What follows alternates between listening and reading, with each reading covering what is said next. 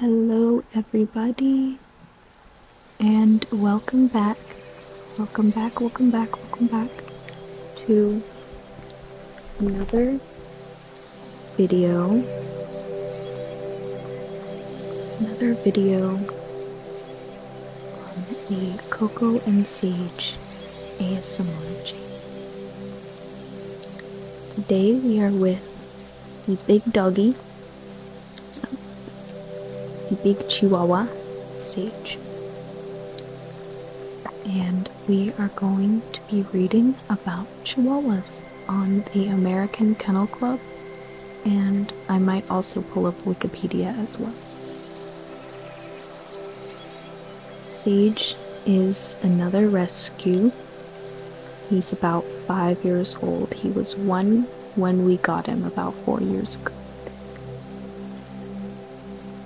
And unlike Coco, Sage is not super picky about where he likes to get relaxed, so you can pretty much plop him down in any situation and he will fall asleep if that's the mood that you're setting for him. If he's getting sleepy vibes, he will probably be able to get comfortable. So, I am reading about Chihuahuas. If you guys like videos of just soft-spoken or whispered talking, reading, because I do like to do a lot of reading, then this is definitely the channel for you, because I personally love soft-spoken ASMR videos with like a lot of talking. I love good crinkles and just like traditional sounds too, but I definitely prefer videos with a lot of talking in the background and layered sounds and background noise and stuff like that. Speaking of which, I have my Maruchan box. Well, it's not Maruchan actually. It's top ramen. Its name is Wonder Boy. My boyfriend bought this for me.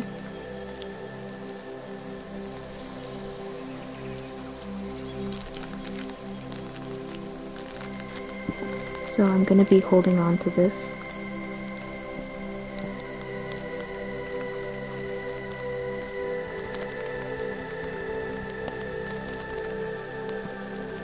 As I'm reading.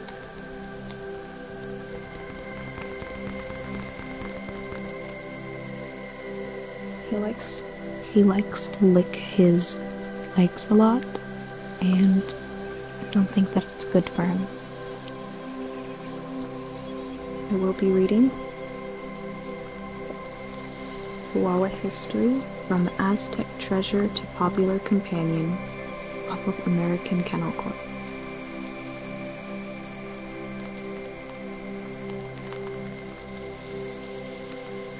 Rottweilers, American Staffordshire Terriers, loving, loyal, ideal family pets.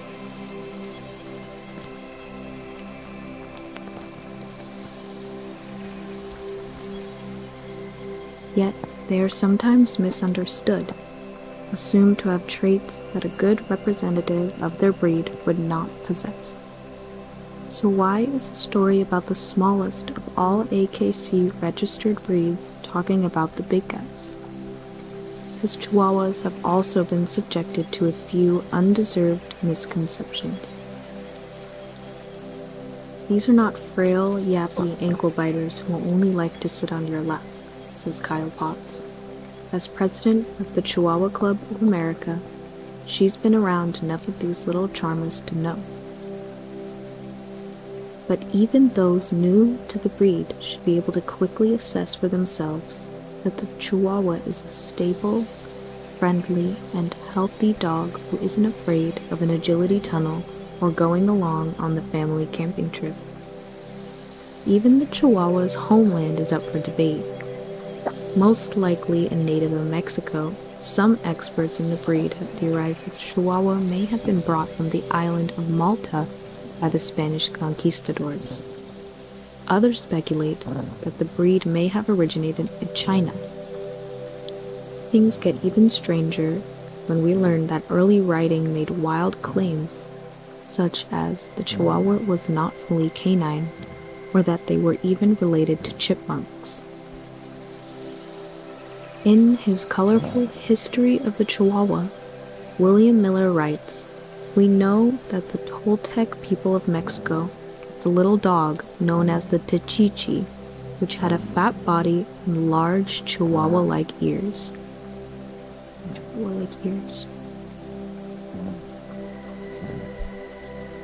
When the Aztecs came into power, the nobility of that society owned little dogs. These dogs were more than just companion animals. This dog is believed to have been bred with the Xoloitzcuintli.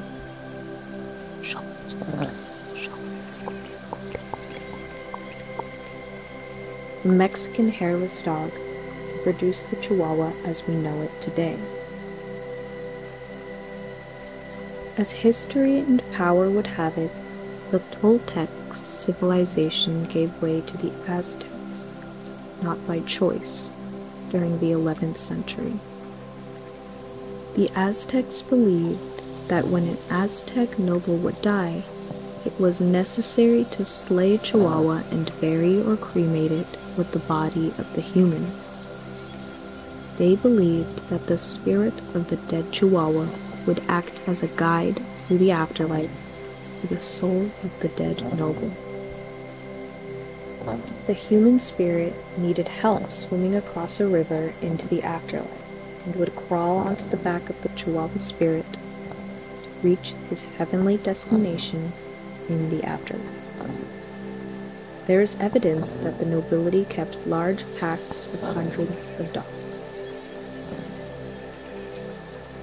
Potts adds that they were almost a form of money and used in trading, but at some point the Chihuahua had the good fortune to become average, and most homes had one. By the 1800s, people in the US began to take interest in the breed. In 1888, James Watson, an author and judge, purchased a female dog named Manzanita. Owen Wister, author of The Virginia, also imported a Chihuahua named Carranza, which became the dog that produced the famous bloodlines, Marron and Perito. Surprisingly, most of the imports at this time were long coats, not the popular smooth coat, Sage.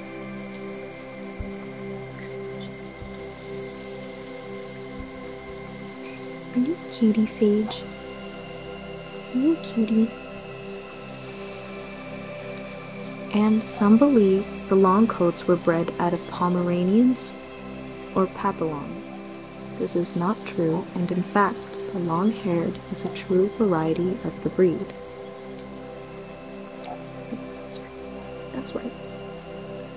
That's what I'm saying.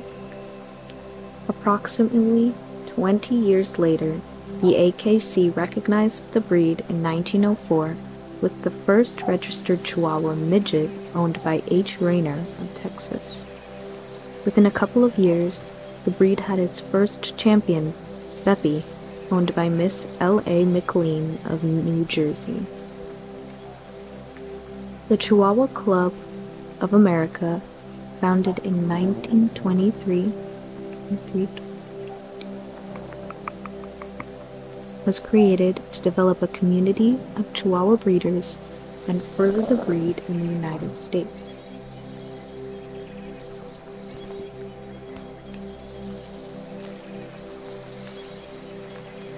The founders included Miss Henrietta Proctor Donnell, Ida H. Garrett, Alice Dobbs, Rose Clark, M. R. Muller, and Clara L. Dobbs. One of their most notable members included Helen Nowicki, a Chihuahua breeder among other breeds, and the editor of Dog World magazine. Billie Holiday was one of many celebrities in the U.S. to own and love Chihuahuas. Miss Dobbs was instrumental in establishing the annual specialty show, which was first conducted on May 19, 1928, at the Queensboro Kennel Club show, with 42 dog entries, 14 males and 28 females. Within a few years, the club decided to hold their annual meeting and specialty show in Chicago indefinitely.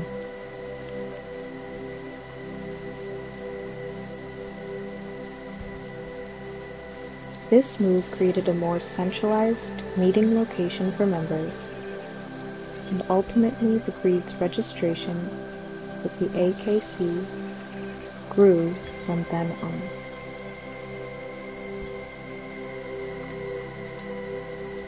Some of the earliest breeders included Miss Harry S. Peaster of Philadelphia, who owned the Lorexdal Kennels. The kennel produced a record number of champions and provided the foundation stock for other well-established dogs. La Oro Kennel, which produced national champions like C.H. Isiora Principe, C.H. Lae, La Oro Marinero, and others, was owned by legendary breeder Anna B. Vineyard, who served as president of CCA during the 1950s.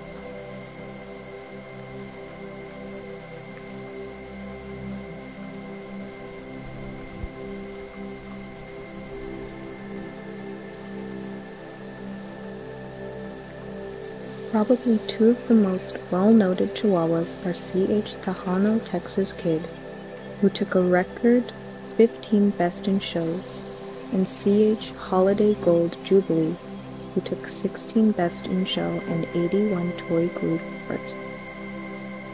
C.H. Holiday Gold Jubilee, aka Doc Holiday, is also notable on account for his record as the first Chihuahua to be ranked as number 1 in the Toy Group in the United States. It took over 50 years before the long and smooth coats were exhibited at dog shows. In 1952, they were separated into two varieties, with the smooth coat the preferred variety as pets. 1 year prior to this, C.H. Ada's Gretchen, a smooth coat Chihuahua, won the first all-breed Best in Show, a milestone for the breed. You guys notice the names that have CH before their name means that they hold a championship title. It's like this with certain disciplines in the equestrian world as well, such as saddle seat. You will find that a lot of saddlebred horses will have CH added to the front of their name, or WCH, which is World's Champion. And that is actually added, it's actually a title added to their name, and you cannot have CH in your dog's or your horse's name if they are not in fact the holder of that title. The famous bandleader Xavier Cugat did much to popularize Chihuahuas in the 1940s and 50s. Most recently, these natural performers stole the show in Beverly Hills Chihuahua, Legally Blonde, and Sex in the City. The minor league baseball team of El Paso, Texas is named Chihuahuas.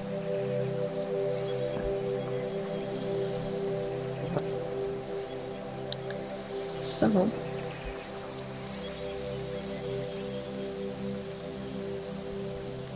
that was everything that the American Kennel Club had to say about the Chihuahua in that specific article.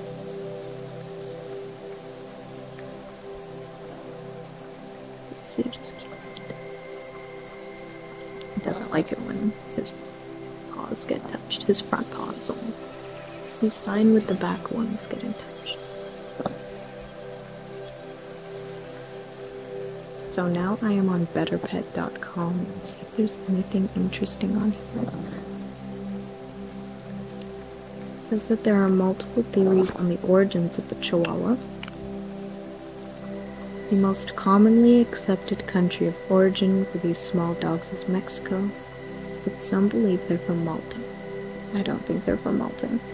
Everybody knows that Chihuahuas are from Mexico. Their ancestors were probably mute.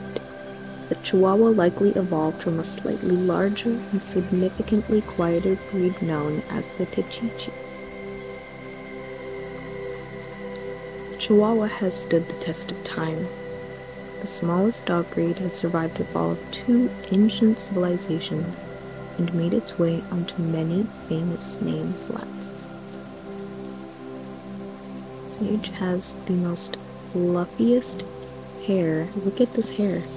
Look at this. Look at this. Can you guys tell how thick that is? Chihuahuas are known for their spunky, vocal personalities, but their precise story is a well-kept secret lost to time.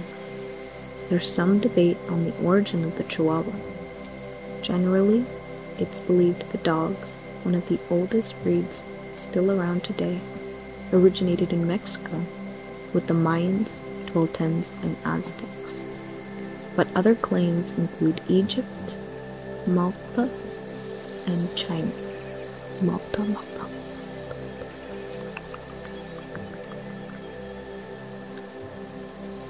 800 to 1168 Toltec origins. While we don't know it as an absolute fact, the Tichichi is the most commonly accepted predecessor to the Chihuahua. What's the difference? The now extinct Tichichi was also a small size, but likely larger than the Chihuahua. And the Tichichis were mute. The breed, revered in ancient civilizations, also had the Chihuahua's large ears and apple head. The Tichichi dog was likely bred by the Toltecs starting around the 19th century. The Toltecs believed Tichichi dogs had magical powers and were sacrificed in religious ceremonies after their owners died so they could guide them to the afterlife. 1169 to 1521, Aztecs and Chihuahuas. The Aztecs conquered the Toltecs. The Tichichi continued to inspire. Like the Toltecs, the Aztecs believed the Tichichi dog was more than a companion pet. Why were Chihuahuas bred? Several reasons, including food. In Aztec culture, these dogs had mystical powers. My mouth is really dry. They performed rituals with them, believing that the Chihuahua spirit could guide a dead noble spirit through the afterlife. If a human spirit could get across a river during the afterlife, they'd crawl on a Chihuahua's back, who would then help them reach their heavenly destination. Nobility may have kept packs of hundreds of these small dogs. The Aztec people are largely credited with developing the lighter, spunky, apple-headed toy dogs we know today as Chihuahuas. Historical experts believe that Tichichis were bred with the Mexican hairless dog breed, the Xoloitzcuintli, to produce Chihuahuas. Speaking of hairless dogs, there's yet another theory that the Chihuahua calls the Chinese hairless dog, the Chinese crested, an ancestor. Again, it's lost to time. What we do know is that the Aztecs treasured Tichichis and later dogs that became known as Chihuahuas. I'm going to skip, actually I guess not, I'll read it. 1521 to 1799, European influence. In 1519, conquistador Hernan Cortés arrived in what is known today as Mexico, hoping to find gold. Ultimately, they took the land from the Aztecs, who surrendered it to the Spanish on August 13, 1521. There's some speculation that the conquistadors brought the Chihuahua from the island of Malta in the Mediterranean. Another small dog on the island has a soft spot on their skull known as a molera. A famous work of art supports this second theory, the 1482 painting, Scenes from the Life of Moses at the Sistine Chapel. In it, there's a small white dog in the lower left that bears a striking resemblance to a Chihuahua. There's a helicopter flying overhead.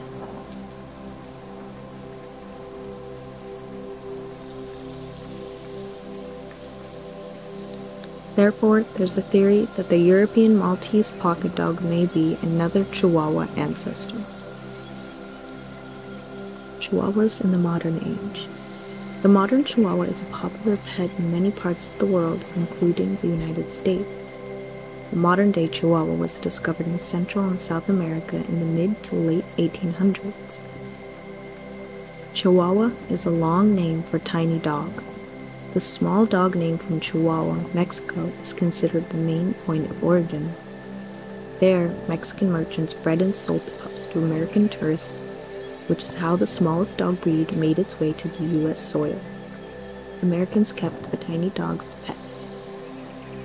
The breed gained American Kennel Club recognition in 1904. Fleppy became the first Chihuahua registered with the AKC in 1908. The Chihuahua comes in two varieties based on coat types, smooth and long.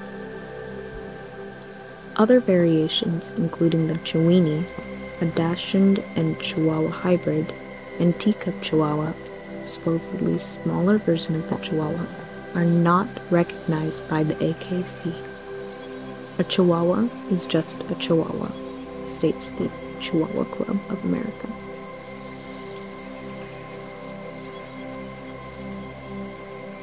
The Chihuahua has drawn a bright spotlight in recent times, appearing in flicks like Legally Blonde and becoming a beloved breed among the likes of Paris Hilton, Madonna, and Britney Spears.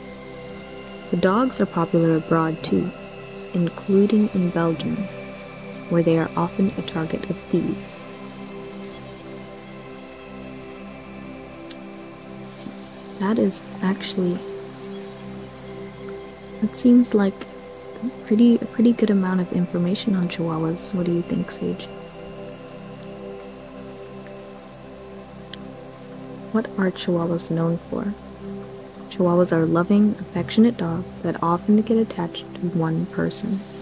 They're vocal and may not always enjoy the company of young children or other dogs. They do well in city apartments and rural areas. Though they are subject to some health conditions, they generally can live long, healthy lives.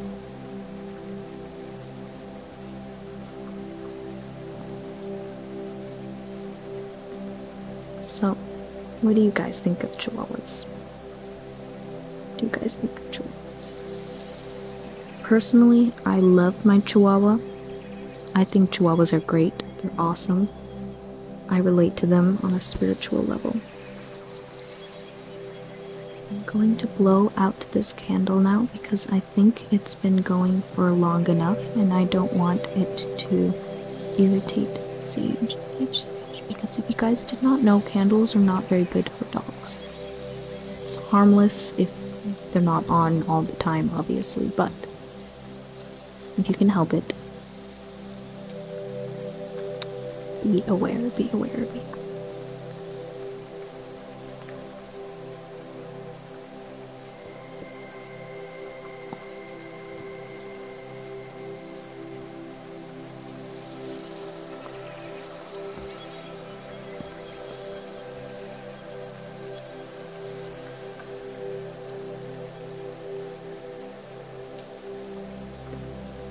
So, I hope that you guys enjoyed that.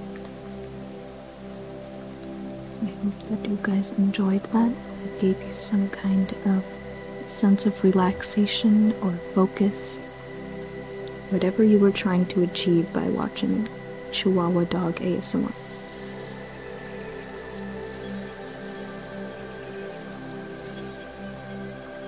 Thank you for watching.